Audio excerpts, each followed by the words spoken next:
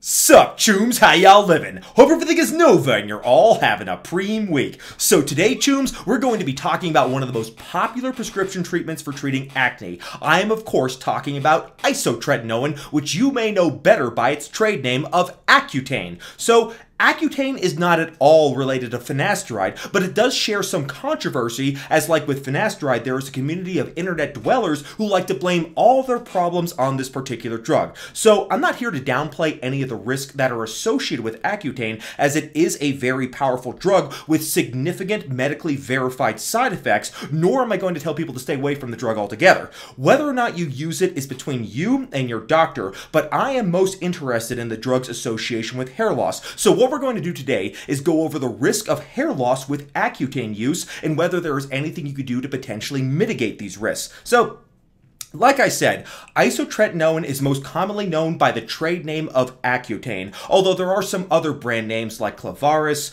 Claris, and other names as well. It is one of the most commonly prescribed drugs in the world. In fact, there are over 1 million prescriptions of it per year in the United States alone, and that's no surprise because acne is an extremely common disorder as well as one of the worst cosmetic defects a person can have, almost as bad as hair loss even. It affects about 80% of teenagers, and even 50% of these teens continue to have some acne when they are adults. What's especially bad though is that acne can be so severe that it can sometimes leave people with hideous scars that can only be corrected through surgery. So Accutane was developed specifically to treat the very severe forms of acne that can leave people with these crippling scars that can ruin their lives. Now you guys probably have heard me talk about tretinoin before. Well, isotretinoin is not the same thing as tretinoin, at least not quite. Both isotretinoin and tretinoin are retinoids, meaning they are chemicals derived from vitamin A. Tretinoin is a topical treatment for acne, but it is also used by minoxidil non-responders to help upregulate the sulfotransferase enzyme, which converts minoxidil into its active form called minoxidil sulfate. That is useful for hair loss sufferers who are non-responders to topical minoxidil, and I did a video on using tretinoin with minoxidil, and I'll link that video below if you're interested in learning more about that. Isotretinoin, on the other hand, is a more potent retinoid than tretinoin, and it is taken orally for severe cases of acne. As you can see, the formulas for both drugs are very similar. Isotretinoin is very effective against acne. In fact, it is the most effective acne treatment known, but it also has more side effects than topical tretinoin, including some potentially serious ones like affecting your liver. It also can cause birth defects, and it even has a black box warning that it should not be taken by pregnant women. As is common with drugs that do have a black box warning, the drug is only meant to be used temporarily due to its potentially life-threatening side effects. Most of the time, the drug is used for just a few months in order to get the acne under control, and then it is stopped and replaced with a safer acne treatment such as tretinoin or even an over-the-counter acne treatment like salicylic acid. So this would be an acceptable compromise for most people, but unfortunately for us hair loss sufferers, one of the side effects of Accutane is hair loss. So before we get into that side effect, let's explain the mechanism behind how retinoids like isotretinoin can cause hair loss. Retinoids activate certain cellular receptors called retinoic receptors. This article here reports on research on cultured human hair follicles, and it shows that stimulation of the retinoic receptors causes formation of tgf-beta 2 in these hair follicles. tgf-beta 2 is a signaling protein that affects the hair growth cycle in different ways. In this study of cultured hair follicles, tgf-beta 2 prematurely caused the anagen growth phase to end by causing the anagen hairs to go into the catagen transition phase and then the telogen resting phase. In addition, the retinoids impaired the anchoring of the telogen hairs into the scalp, making them more likely to fall out prematurely. So it is important to note that this process is not the same thing as androgenic alopecia, where the trash hormone DHT causes the shortening of the anagen phase and progressive miniaturization of the hair follicles. In fact, even people who don't have the genetics for androgenic alopecia can still experience hair loss from isotretinoin, and it is because the mechanism isn't hormonal. It is just drug-related, and it is a form of telogen effluvium. Telogen effluvium is a sudden loss of telogen phase hairs, and it is usually caused by some sort of external triggering event like extreme stress, or in the case of isotretinoin, the introduction of certain medications. The good news, though, is that telogen effluvium doesn't cause permanent hair loss like androgenic alopecia does,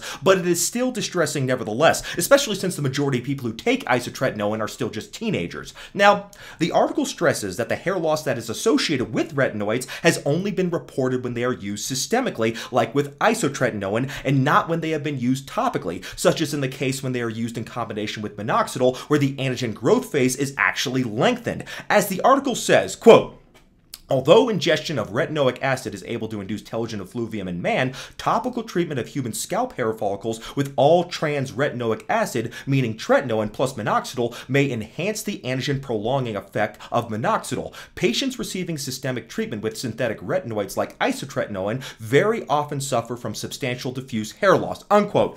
So like I said, the good thing about telogen effluvium is that it is reversible over time, but no one wants to get telogen effluvium in any case, so what are the chances of getting it on isotretinoin, and what can you do to prevent it? Well, fortunately, there is a meta-analysis of isotretinoin hair loss studies that was published just this year, in fact. It's titled, quote, comparing the frequency of isotretinoin-induced hair loss at less than 0.5 milligrams per kilogram per day versus greater or equal to 0.5 milligrams per kilogram per day dosing in acne patients, a systematic review, unquote.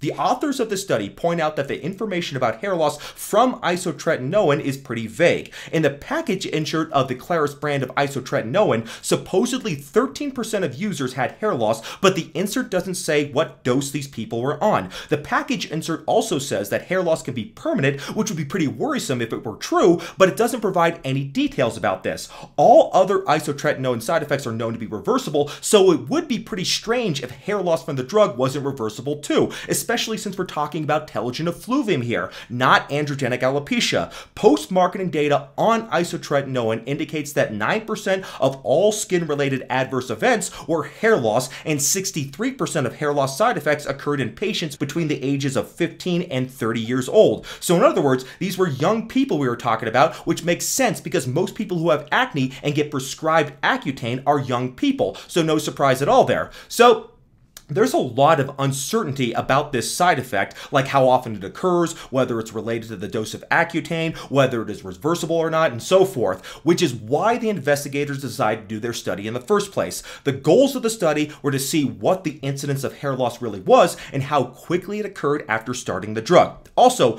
the researchers wanted to find out whether the incidence of hair loss was related to the isotretinoin dose and whether hair loss from isotretinoin really could be irreversible, which again seems pretty unlikely given that its mechanism doesn't cause permanent damage to the hair follicles like DHT does. So the researchers searched the medical literature and found 22 studies of isotretinoin that looked at hair loss as a side effect. There were a total of 9,783 patients in these studies, and most of the hair loss reported in these studies was self-reported by the patients themselves, which isn't very objective. But I guess if someone reports they have hair loss on a drug, that's pretty believable. Anyways, some of the studies also had dermatologists examining the patients for hair loss, and a few actually use phototrichograms, which is the most objective way to assess hair loss because you can actually count the number of hairs with a phototrichogram. The investigators looked at patients who received low-dose isotretinoin, meaning less than 0.5 milligrams per kilogram per day, as well as high-dose isotretinoin, meaning 0.5 milligrams per kilogram per day, or more than that. They did this in order to see if the dose made any difference in how often hair loss occurred. So looking at the low-dose treatment group, there were 656 patients, and the treatment lasted an average of 4.4 months, with the cumulative dose being at 71 milligrams per kilogram. In this low-dose group, the incidence of hair loss was 3.2%.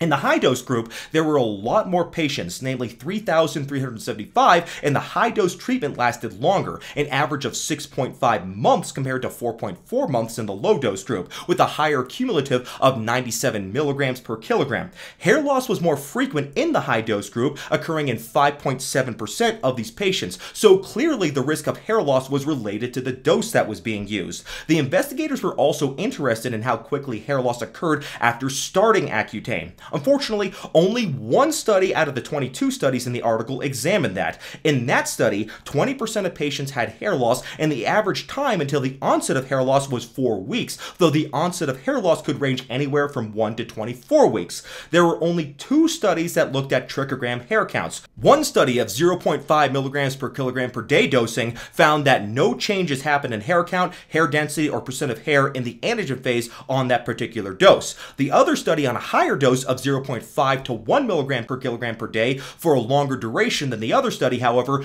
did find significantly decreased hair counts, hair density, and percentage of anagen hairs. So it looks like higher dose and a longer duration of treatment can definitively worsen hair loss, which goes along with the other studies based on more subjective data from patient self-reporting. Finally, the investigators looked at the question of reversibility of hair loss. There were only 2 studies that examined this.